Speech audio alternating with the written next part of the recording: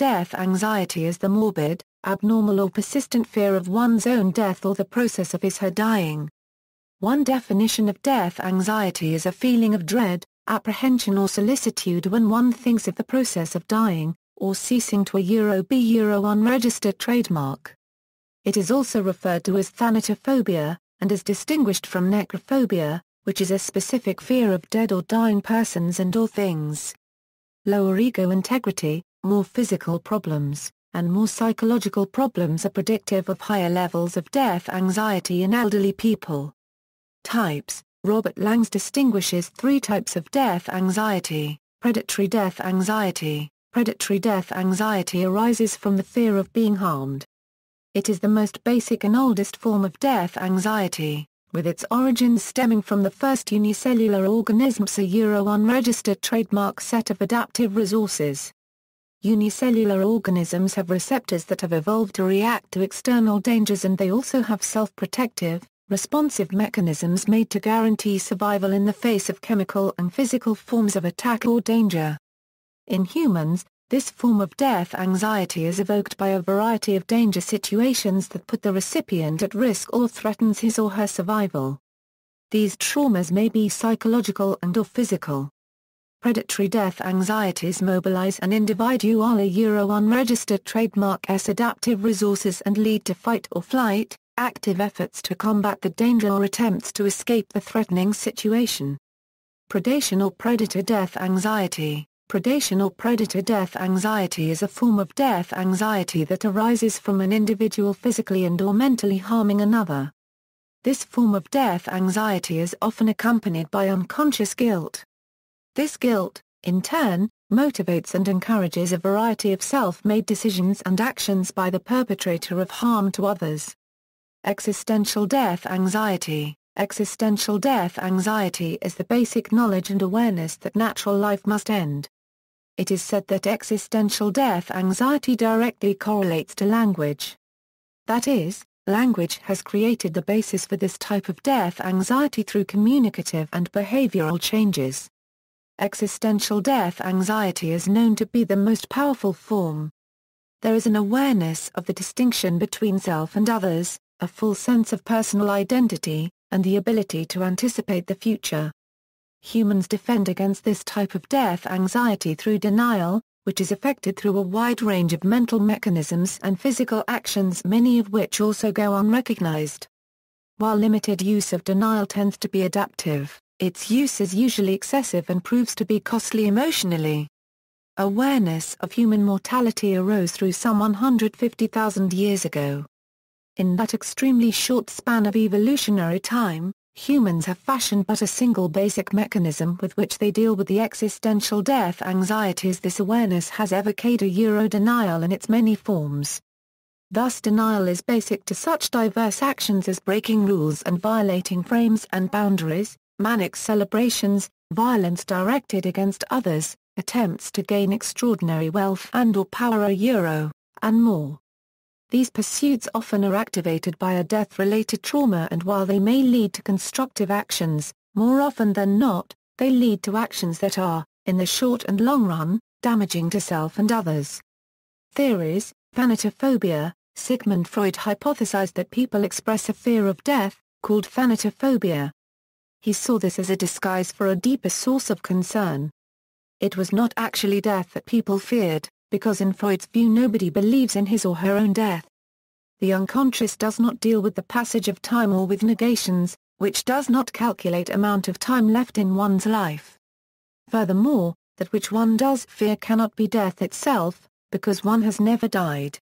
People who express death-related fears, actually are trying to deal with unresolved childhood conflicts that they cannot come to terms with or express emotion towards.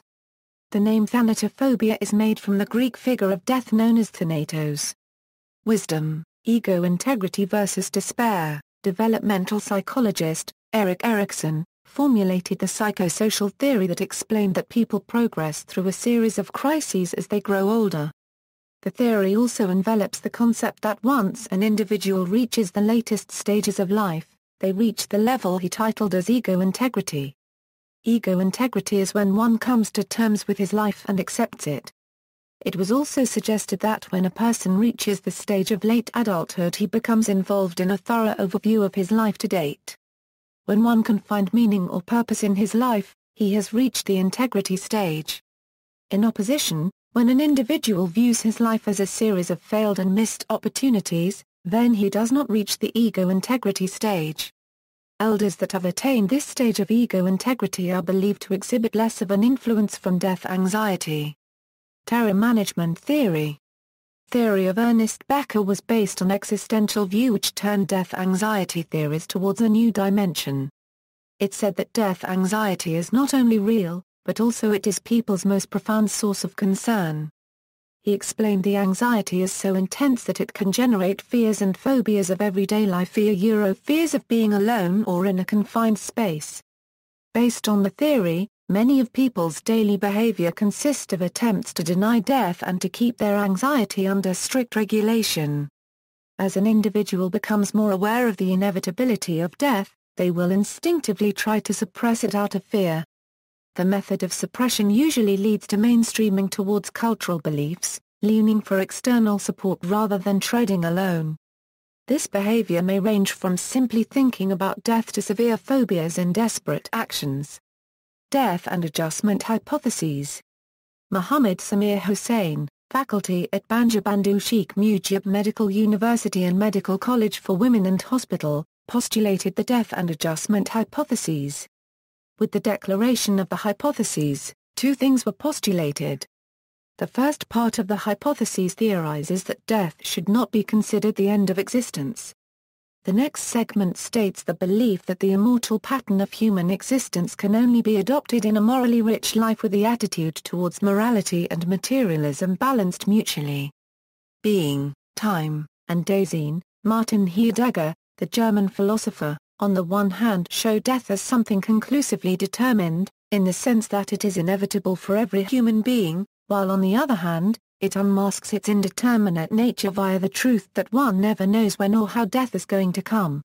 Heidegger does not engage in speculation about whether being after death is possible. He argues that all human existence is embedded in time, past, present, future, and when considering the future, we encounter the notion of death. This then creates angst. Angst can create a clear understanding in one that death is a possible mode of existence, which Heidegger described as a Euro-oic ring euro. Thus, angst can lead to a freedom about existence, but only if we can stop denying our mortality. Meaning management theory. Paul T. P. Wong's work on the meaning management theory indicate that human reactions to death are complex, multifaceted and dynamic. His a Euro-OE death attitude profile Euro identifies three types of death acceptances as neutral, approach and escape acceptances. Apart from acceptances, his work also represents different aspects of the meaning of death fear that are rooted in the basis of death anxiety.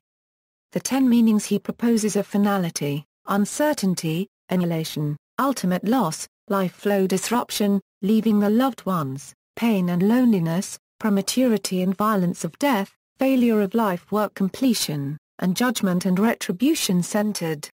Other theories on death anxiety were introduced in the late part of the 20th century. The existential approach, with theorists such as Rollo May and Viktor Frankl, views an individual's personality as being governed by the continuous choices and decisions in relation to the realities of life and death. Another approach is the regret theory, which was introduced by Adrian Toma and Grafton Eliasson. The main focus of the theory is to target the way people evaluate the quality and/or worth of their lives. The possibility of death usually makes people more anxious if they feel that they have not and cannot accomplish any positive task in the life that they are living. Research has tried to unveil the factors that might influence the amount of anxiety people experience in life. Personal meanings of death. Humans develop meanings and associate them with objects and events in their environment, provoking certain emotions within an individual. People tend to develop personal meanings of death which could accordingly be negative or positive for the individual.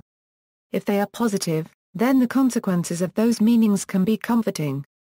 If negative, they can cause emotional turmoil. Depending on the certain meaning one has associated with death, The consequences will vary accordingly whether they are negative or positive meanings. Religiosity's effect: the thought of death causes a different degree of anxiety for different individuals, depending on many factors. A 2013 study involving people from the US, Turkey, and Malaysia found that religiosity is positively correlated with increased fear of death, meaning more religious individuals fear death more. It has been shown through results of various studies that a strong sense of religion in a persona unregistered trademark S life can be related to a lower sense of anxiety towards the death.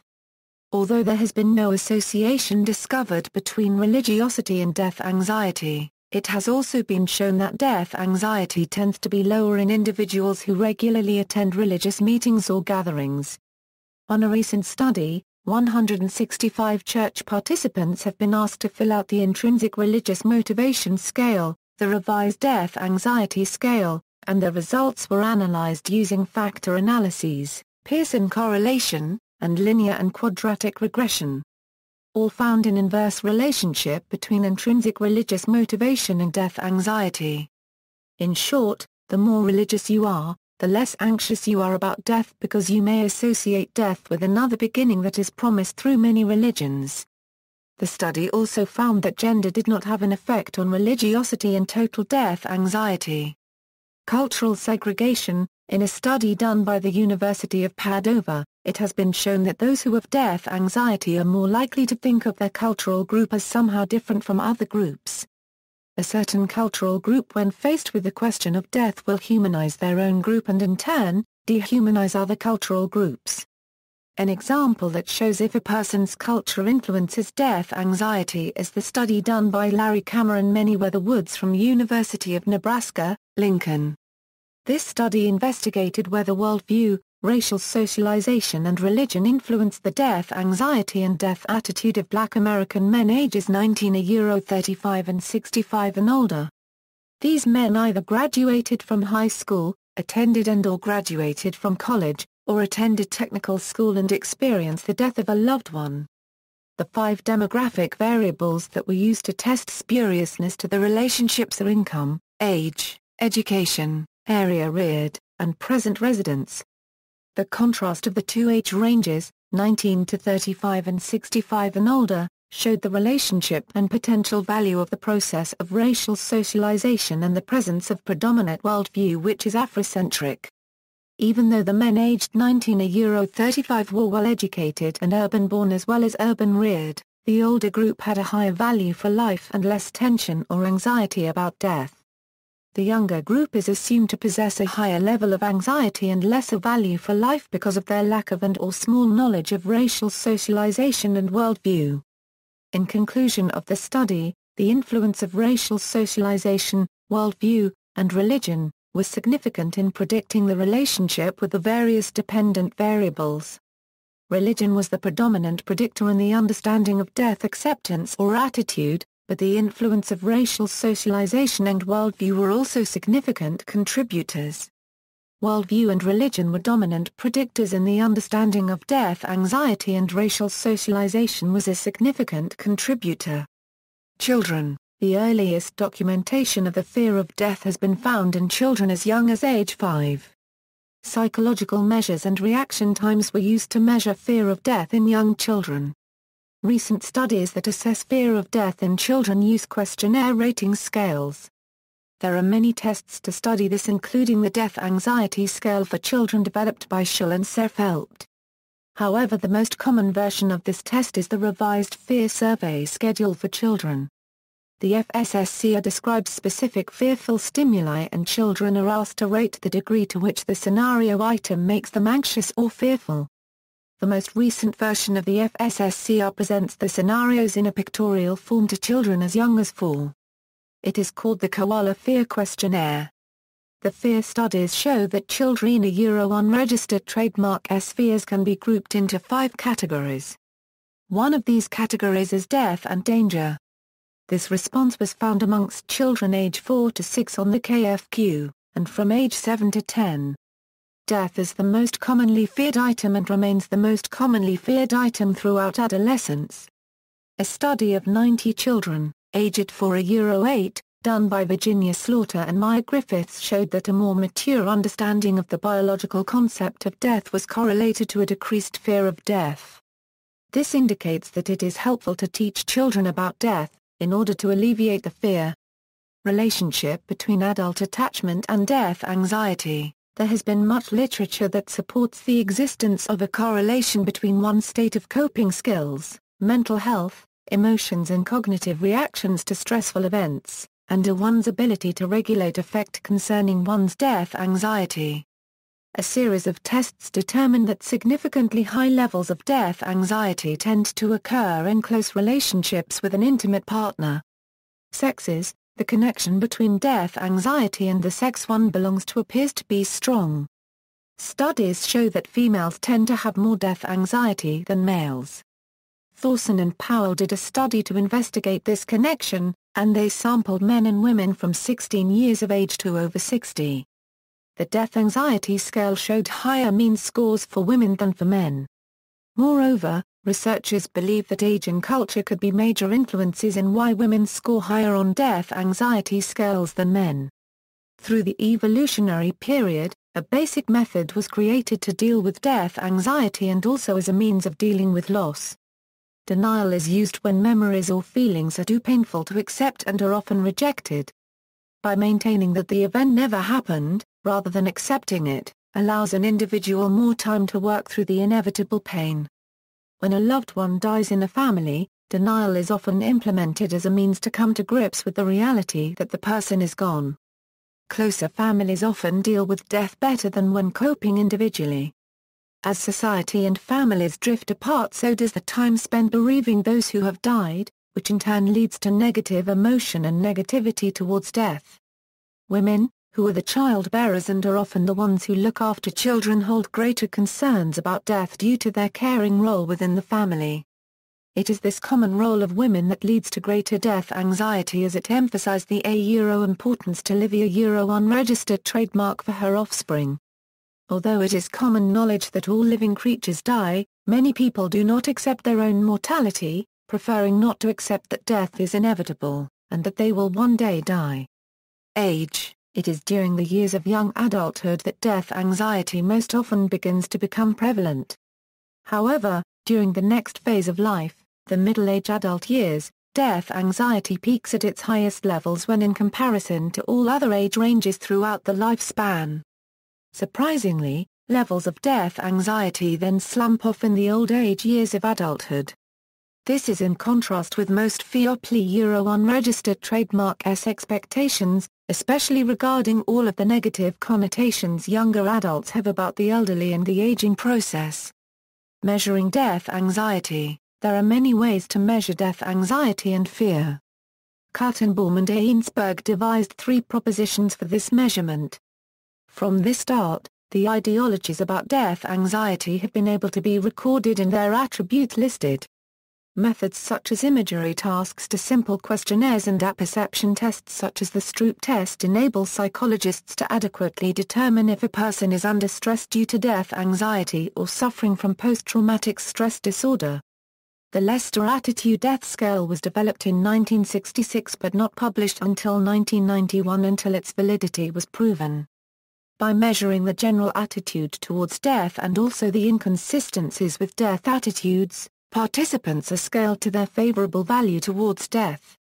See also, Afterlife, Eschatology, Mortality Salience, References. External links, http, www.freudfile.org/ http, www.erickson.edu/ http, www.ernestbecker.org/ http, www.muhammadzamarasane.com/ http, www.heideggegesellschafter/ http, www.meaningcar/ http, www.psychologytoday.com. Big questions. Death anxiety increases relative dehumanization.